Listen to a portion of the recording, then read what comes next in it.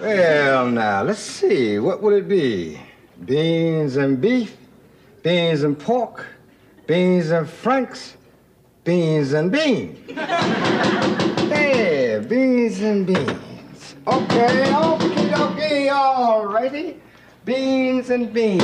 Hey, high protein, that's what it is. Beans, the musical fruit.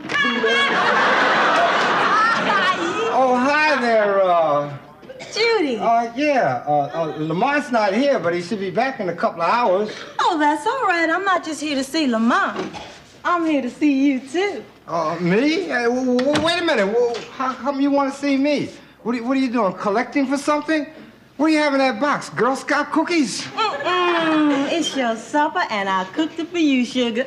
I made you braised smoked pork butt with mashed potatoes and Brussels sprouts. And for dessert, are you ready? Pineapple raisin pie.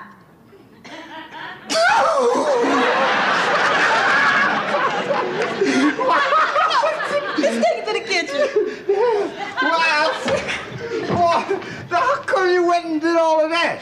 Well, I got off from work early today, and so I was able to do it. You know, when you told me how hard you worked around here, I figured it was the least that I could do. Wow, that was really very nice of you. I was just getting ready to open up a can of something, but I still don't understand. Now, how come you did all of this? Well, I like Lamont, but I like you, too. And I like smoked pork butt. Well, all right. Now, why don't you let me get everything ready for when Lamont comes home, and you give me this apron.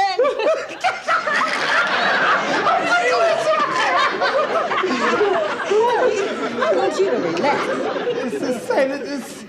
That was really nice of you to go ahead and do all of that. Oh, shoot, I enjoy it. It is good training for me. Now, why don't you go out front in the living room and have a rest? Or if you like, go upstairs and take a nice warm bath. What do you think I need worse, the rest or the bath? Oh, whatever you like. But you just go out there and let me take care of everything. Okay. Just one thing. Can I have another whiff of that smoked pork butt?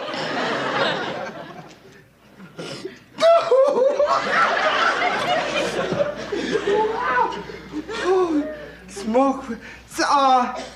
Yeah. Would you like to have a little wine with your smoked pork butt? Oh, that would be fine. I want to tell you that Hey, Grady. Hey, man, are you drinking my wine again? No, I haven't touched any of it yet. I bet you did. No, I haven't, honest. Do you want to smell my breath? Please. Say, what are you doing home so early for anyway? Well, Julio asked me to go bowling with him, and I told him I would. I'll see you later, Grady. Well, wait a minute. Aren't you going to eat any supper? No, I'll grab a chili dog down at the bowling alley. Yeah, well, she's going to be awful disappointed. She who? Hi, Lamont. Oh, hi, Judy. What you doing here? She cooked our supper for us.